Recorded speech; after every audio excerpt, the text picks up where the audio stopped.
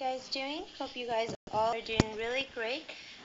Today I'm gonna make a video of our physiological section, and that is about the cardiac cycle of the heart.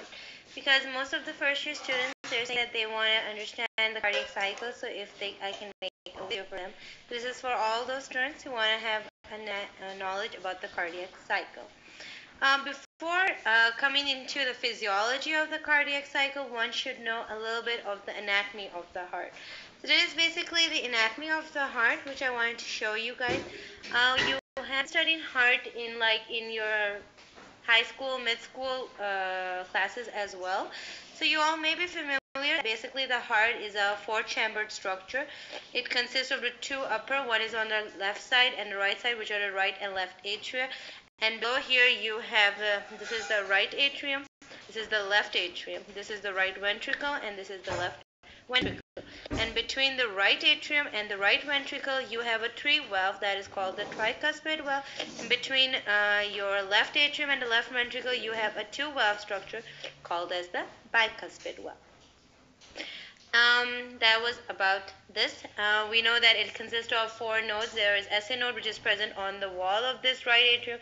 Here you have then the AV node, then you have the bundle of His.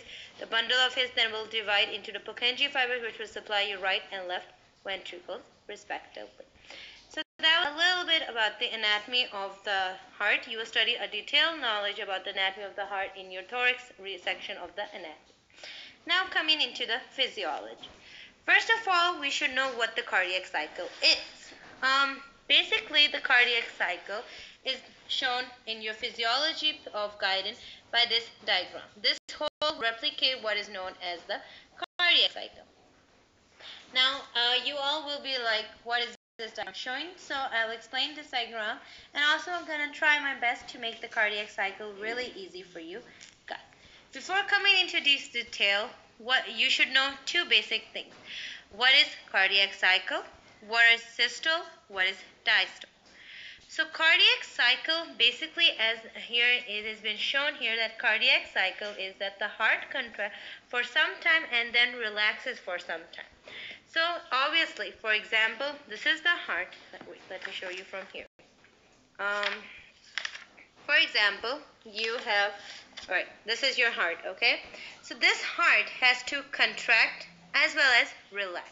So this contraction and relaxation of the heart is called cardiac effect, right? This is done by the cardiac plexus, and they cause the heart to either contract or to relax. Now, when a heart contracts, it is called systole. And when this heart will relax, it is called as diastole. And this systole and diastole is very important readings for taking blood pressure of a patient. Now, why we say the term cycle? We say cycle because it does not stop. If it contracts, then it will relax, and then again will contract. After relax, it will not stop. It will continue. There will be contraction, relaxation, contraction, relaxation. For example, when you are breathing, or when your heart rate, when you are beating, like you are having tension. So obviously your heart rate is increasing. After you finish your viva, you give a great viva, you come relax. But your heart does not stop. It will contract, then relax, contract, relax.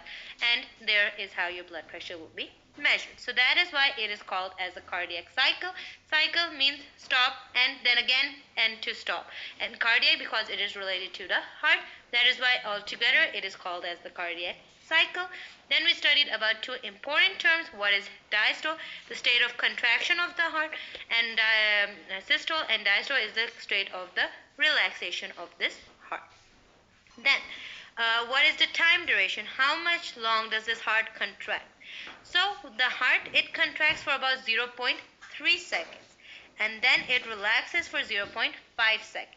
So that total 0.3 plus 0.5 will give you 0.8 seconds. That is the total duration of the cardiac cycle, in which how much it relaxes and how much it contracts. So if they ask you what is the time duration of the cardiac cycle, you will say for 0.3 seconds this heart will contract, and for 0.5 seconds this heart will relax. So total will be 0.8 seconds.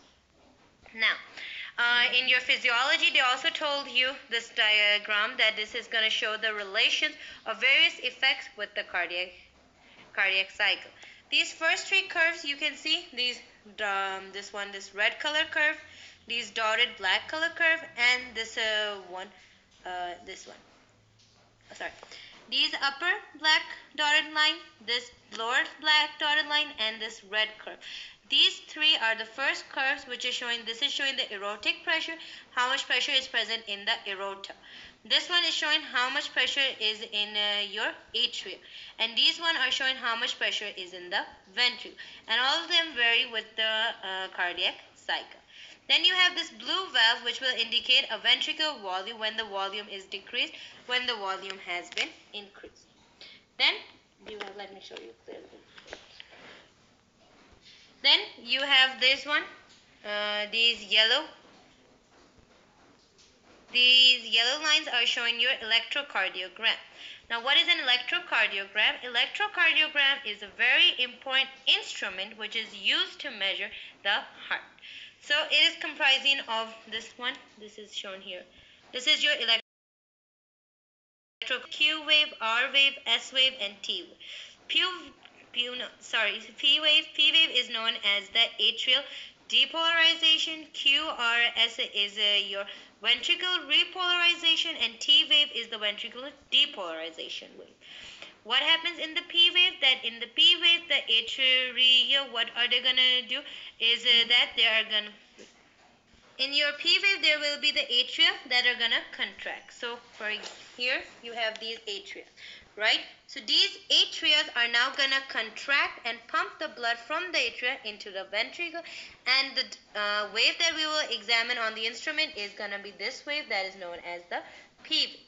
Then you have this complex QRS wave, because the ventricles do not relax because there already blood is coming, so they have to contract it.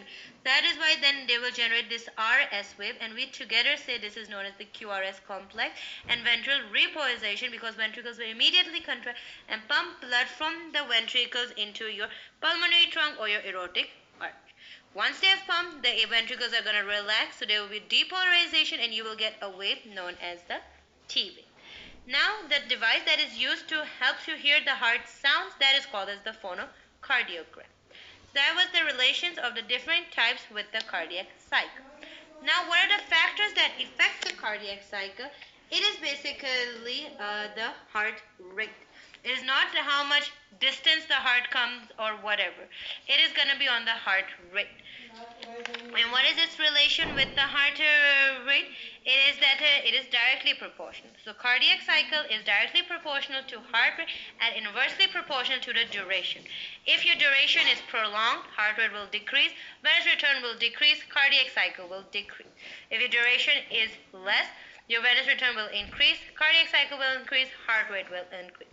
For example, let's see, when you are in a stress condition, let's say you have your exam tomorrow. So obviously you will be in tension, you will be in stress. Obviously your heart rate will increase. If the number of beats is increasing, heart rate increases. Obviously your cardiac cycle will increase. The next day when you finish your exam, you gave a great job, you're relaxed, heart rate will decrease, and your cardiac cycle will also. Alright, now we're going to study about the phases of the cardiac cycle.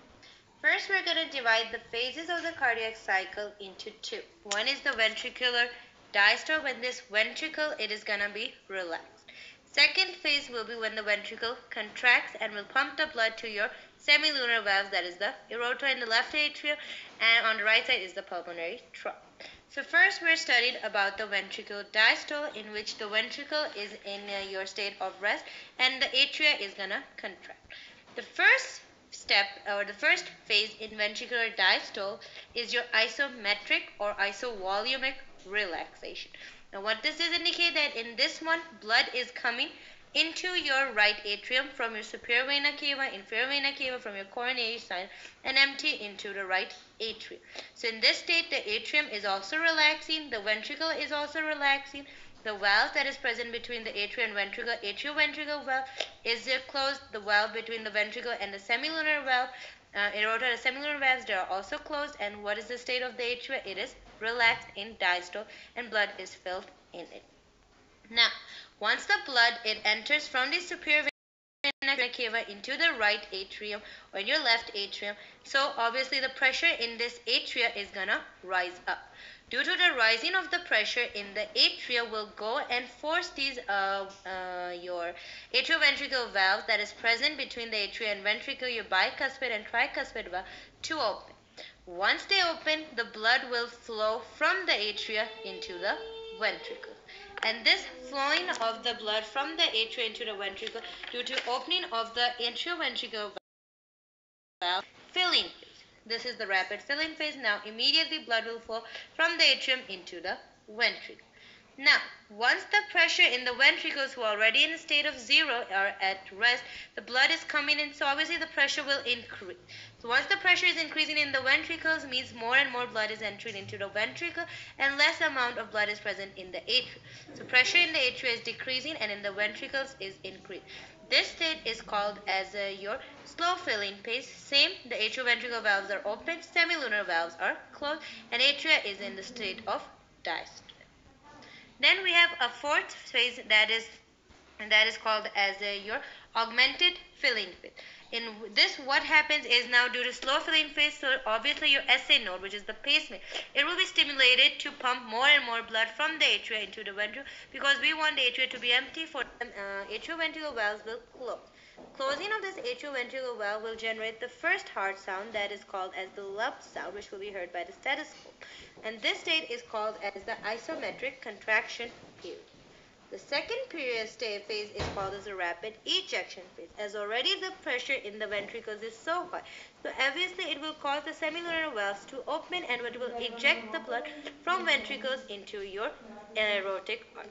So obviously the pressure will increase, they will contract and pump blood into the aortic artery. This is called as the rapid ejection phase. In slow ejection phase, there will be the remaining of the blood that is present in the ventricles. Now we have the period of slow ejection phase. In slow ejection phase, the pressure in your aorta will increase more than the pressure in the ventricle. As a result, blood will pump from the ventricles into the aorta from low pressure to high pressure. Once the blood has been passed from the ventricles into the aorta, to prevent metric contraction, there is obviously we know that the blood has passed from the atrium into the ventricle.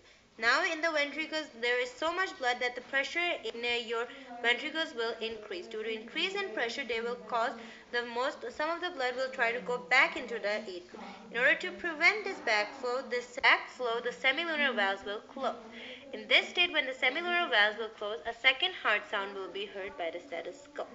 And once the blood that is entered into it, then obviously the ventricles will relax and will go back into the isovolumic relaxation phase, and again the cardiac cycle will start. Now at the end of the cardiac cycle, there are three important terms which you all should know: end diastolic volume, your stroke volume output, and your end systolic volume.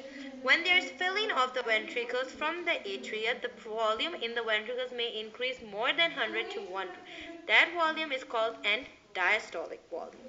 Then when the ventricles will contract and pump the blood from the ventricles into your aortic artery pulmonary, there will be a decrease in the volume of the blood up to 70 milliliters. That is called the stroke volume output. And at the end, after the contraction, the remaining blood that is present in the ventricles is about 40 to 50. That is called the end systolic volume, the amount of volume that is present at the end of systole after ventricular contraction. That was all about your cardiac cycle. Hope this helped you in understanding it and made it easy for you. Thank you. The augmented filling phase. In the augmented